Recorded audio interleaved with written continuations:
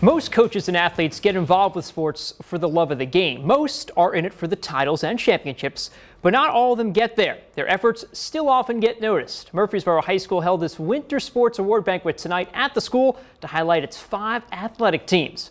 Boys and girls basketball, wrestling, cheer and dance athletes were all honored in front of their coaches, friends, and family at tonight's Red Devil Winter Sports Award ceremony. Coaches were given the chance to honor their players on their team for all of their hard work and also gave out individual awards, including Most Valuable Player, Most Improved Player, Newcomer, Leadership, and many more. Wrestling coach Shea Baker is a Murphysboro grad and reflected on his team's impressive season and what this night meant to him.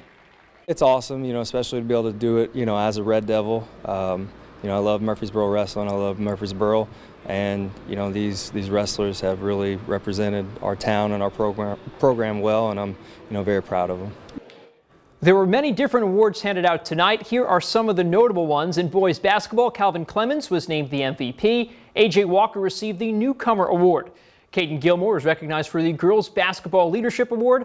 Aroje Hart and Dayton Hoffman shared wrestling MVP honors. And finally, Carly Polis and Lily Rudolph were named Co-Devil Dazzlers MVPs.